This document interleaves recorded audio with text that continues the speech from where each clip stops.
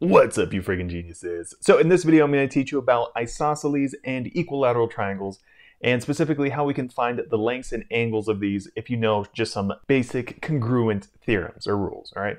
So first of all, let's start with this isosceles triangle right here, all right? Now remember, an isosceles triangle has two sides that are the exact same length, and then it has a third side that is just a different length, okay? So if we know that these two sides are the exact same length, then that means they are congruent, all right? And again, congruent just means same, all right? So if you know these two sides right here are the same, what does that tell us about the angles? Well, it tells us that the opposite angles are also the same, okay? So this angle would be congruent to this angle, okay? And it also works in reverse. So if I tell you that these two angles down here are congruent, if they're the same, then the opposite sides are also the same. Okay, and it works the same with an equilateral triangle, right? And an equilateral triangle is just a triangle where all the sides are the exact same length and all the angles are the exact same also, okay? So again, all the sides are the same, so all the sides are congruent, and all the angles are the same, so all the angles are congruent also. Okay, and what's kind of cool about this triangle is, well, remember, any triangle, doesn't matter what kind of triangle it is, whenever you add up all three angles inside of any triangle, it always adds up to 180 degrees, okay? So if I'm telling you that these three angles are the exact same, in an equilateral triangle, it's always going to be 60 degrees, 60 degrees, 60 degrees, okay? Because 60 plus 60 plus 60 is equal to 180 degrees, right? So again, in an equilateral triangle where all the sides and all the angles are the same, the angles are always going to be the same. It's always going to be 60, 60, 60, all right? So now that we covered some of these fundamentals, right? Let's go over just a few examples so we can kind of tie it all together. So here it says in exercises 13 through 16, find the values of x and y, all right? So let's start with 13 right here. Okay, so as you can see, it gives us some congruent sides, right? So it's saying this side, this one up here, this one right there, and this one. All of those sides are congruent, or in other words, they're the same, right?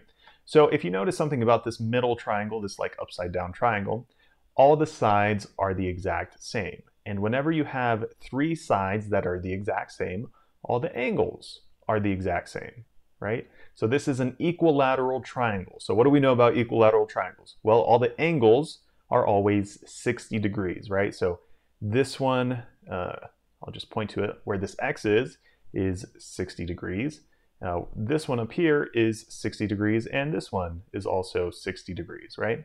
So we already found one of our values, right? We found what x is equal to, right? Let's just write it over here. So we know x is equal to 60 degrees, okay? Now, let's try and figure out what y is. So one thing that this problem is also showing us are these little arrows right here, right?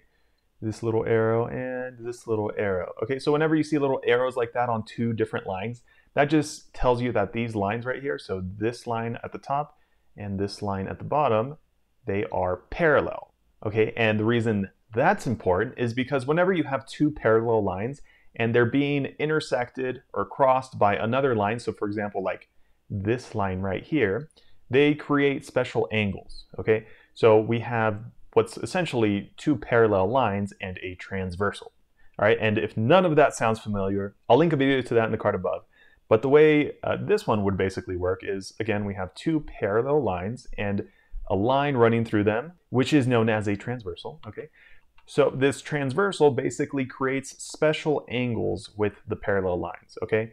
And in this case, we have alternate interior angles, okay? So this angle right here and this angle right here form a pair of alternate interior angles. And alternate interior angles are always congruent, okay? So if this angle right here is 60 degrees, that means this angle over here is also 60 degrees. Okay, and it's the same thing with this line right here. Okay, this line basically runs through the parallel lines like that. Okay, so again, alternate interior angles, right? So this angle right here is 60 degrees. So alternate interior, alternate just means opposite side. So on the opposite side of this transversal right here, would be on this side, right? So this angle right here is also 60 degrees. Okay, now that we have this angle right here, now this helps us figure out what y is, because as you can see, this triangle right here looks like an isosceles triangle, right? So we know these two sides are the exact same length, but this bottom side, it might be a different length, right? We don't know if it's the same length as these two other ones. So since we can treat it as an isosceles triangle, what do you remember about the rule for isosceles triangles? Well, again, it said if the two sides right here are congruent, then the two opposite angles down here are also congruent, right? Or in other words, the same. So if this one is 60 degrees, that means this one right here, where the y is also 60 degrees. Okay, so then we know that y is also equal to 60 degrees.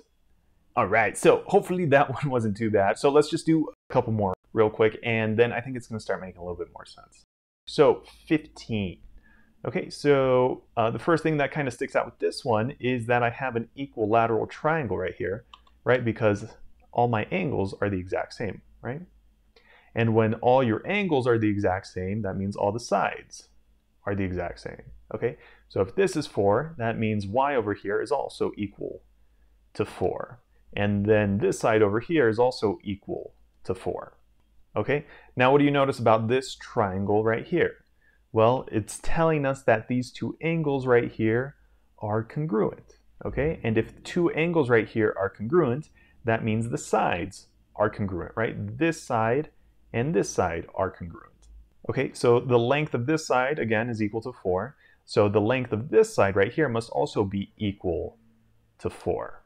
Okay, so we can set up this little expression and set it equal to 4 to solve for x right here. Okay, so we have x plus 1 is equal to 4. So to solve for x, just subtract 1 from both sides, right? So then we're left with x is equal to 4 minus 1, which is 3. Okay, so here x is equal to 3. And then here, y is equal to 4. All right, let's try one more right here, 16. All right, so again, the first thing that kind of sticks out to me, just because it's easier to start with, is this equilateral triangle, right? And we know it's an equilateral because all the angles are the same. So if all the angles are the same, all the sides must be the same, right? So that means this side, 5y minus 4, is equal to this side over here, 3x minus 5. Okay, and then the other thing that kind of stands out is this isosceles triangle right here, right? So again, it's telling us that these two angles right here, this one and this one, are the same. So if the two angles are the same, that means the two sides are the same, right? So this side and this side must be the same. Okay, so that must mean that this little expression right here, the y plus 12, must be equal to this side over here, the 3x minus 5. Okay, and remember, 5y minus 4 is also equal to 3x minus 5, right? So all these three little expressions are equal to each other, right? So y plus 12 is equal to 5y minus 4, and those are also equal to 3x minus 5, okay? The reason that's important, or the reason that helps us, is that we can solve for y right here, because we know that this side, right, the y plus 12, is equal to this side also, the 5y minus 4, right? So that's how you're going to solve for y right here. You're just going to set these two little ones equal to each other, since we know that they're equal to each other. All right, so we're going to say y plus 12 is equal to 5y minus 4. 5y minus 4, okay?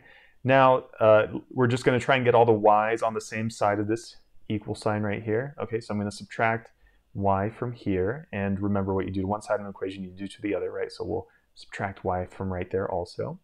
And then we're going to try and get all the numbers to the other side of the equal sign. All right, so this minus 4, I want to move it to the left side over here. So I'm going to add 4 right here. And what you do to one side of an equation, again, you do to the other. Okay, so then simplifying some stuff here, these y's cancel out. And then here we're left with 12 plus 4, which is equal to 16. So we get 16 is equal to 5y minus y, or 1y, which is equal to 4y. All right, so 4y. And then here, minus 4 plus 4, that also just cancels out, right? So then we're just left with 16 is equal to 4y, right? Now to solve for y, we just need to get rid of this 4, and we're going to do that by dividing by 4. And what we do to one side, we do to the other, right? So then these 4's cancel out.